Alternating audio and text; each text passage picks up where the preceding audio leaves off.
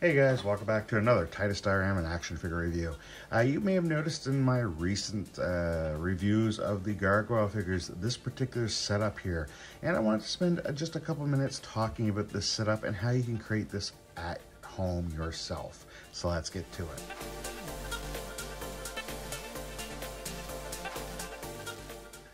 So this really is a pretty easy setup, and the only thing that took really any time to work to create is the stand here. I made this myself, and it's made out of the 1-inch thick foam board that you get in 2x2 foot squares. I just cut them down in order to make this particular stand. I have a bunch of the stands that I've made. You can check that out on my YouTube. I did a series of shorts that showed me putting these together. Basically, we've got 4 inches across, 1 inch high, and we have 3 of those just layered in different ways there. And then a bigger one up here, I believe, if I remember right, it was a 5x5 that I did up here. So it's really easy to make something like this yourself. You can do that if you want to attempt doing that. Check out my shorts and see how I did that.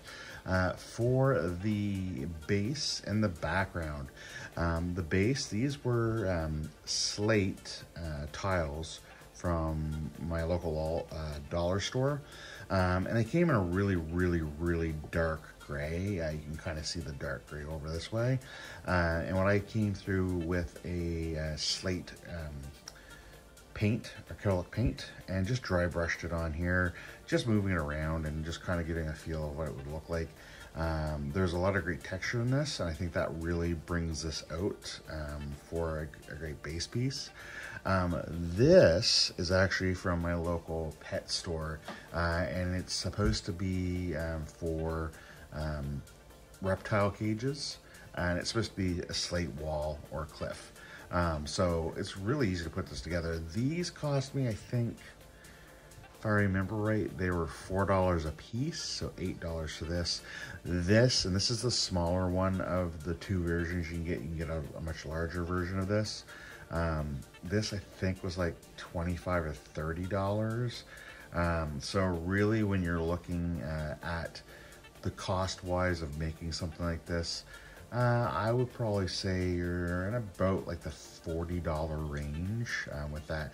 I know these are hard to find. They're usually only in like Dollarama during the summer months when people are going to have need them for their lawns and stuff. This to make, really, I mean, you buy the sheet of the foam board. I think it's like $8, somewhere around there, for the 2 foot by 2 foot by inch. And I mean, you can make a ton of these. Of course, there's the acrylic paint that you would need, and glue and stuff like that. So I'd say probably for like $15-20 if you had to buy the paint and everything as well. You can make a bunch of these very quickly. And this particular foam board was blue. You can also get them in green and pink as well. Anyway, guys, I hope that you like this little video here. I just wanted to quickly talk about this setup and how easy it is to make something like this or put something like this together, to be able to do your own reviews or simply just to display your action figures on. Anyway, guys, as always, stay nerdy and make sure you like and subscribe for more content.